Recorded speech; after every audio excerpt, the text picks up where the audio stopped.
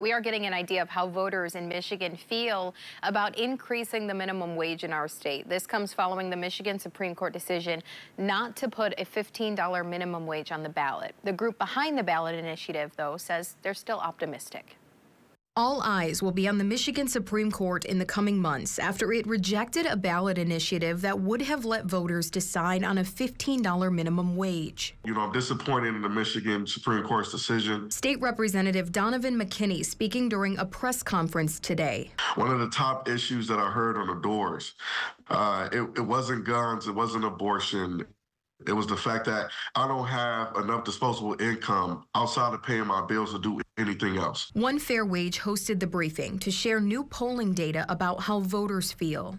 Yeah, but we have done surveys on all kinds of states on increasing the minimum wage, on one fair wage, and this idea is wildly popular. Of 500 likely voters in Michigan with a margin of error of plus or minus 4.4%, the results from Lake Research Partners show 56% support raising minimum wage.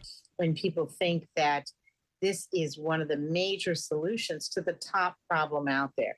In every group, we see inflation, cost of living, a top issue. Despite the High Court's recent ruling, One Fair Wage remains optimistic as a separate legal case is currently under review. It stems back to 2018 when Michigan's then Republican-controlled legislature adopted two ballot initiatives regarding minimum wage and sick time, only to water them down right before Democrats took control. The court will have to decide if it was constitutional. We are very optimistic that the Supreme Court will, in fact, rule, as the Michigan Court of Claims did, that what the Republican-led legislature in 2018 did was unconstitutional, making $12 and ending sub-minimum wages the law of the land. State Representative Brian Posthumus, who represents a large portion of northern Kent County, says anyone suggesting increasing the minimum wage as a solution for inflation must have skipped Economics 101.